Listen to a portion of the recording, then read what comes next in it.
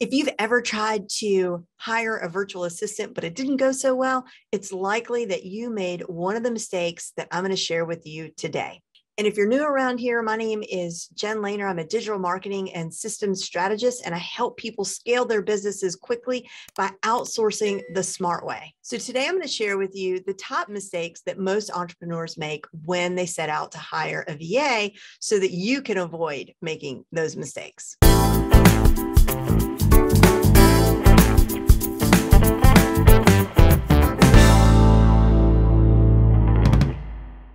Number one mistake is expecting a miracle of sorts. And by miracle, I mean you're expecting Wonder Woman to join your team.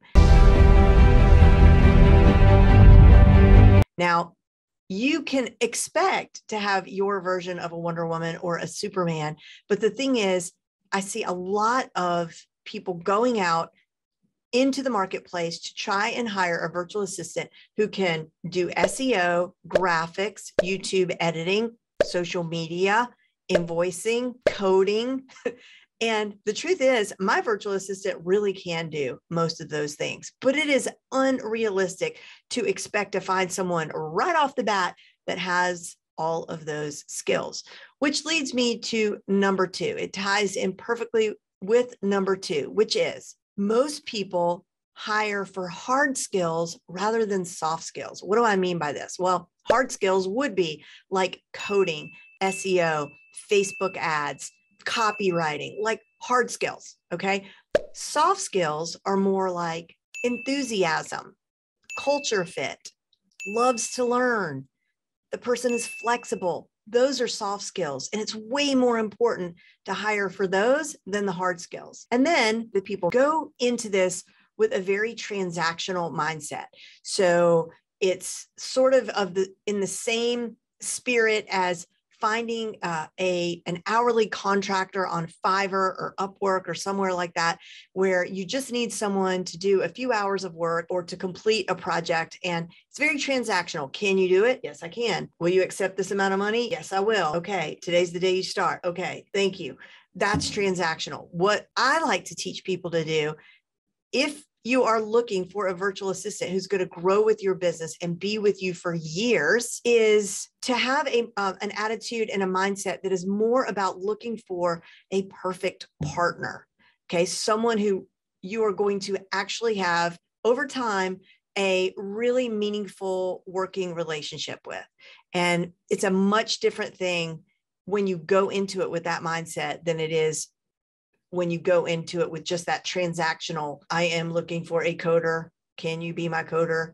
I don't know why I just did that robot voice, but anyway, transactional versus more of a human approach. And final mistake that I see people make when they go to hire a virtual assistant is they're really not prepared. So maybe they do fine through the hiring process, but then what?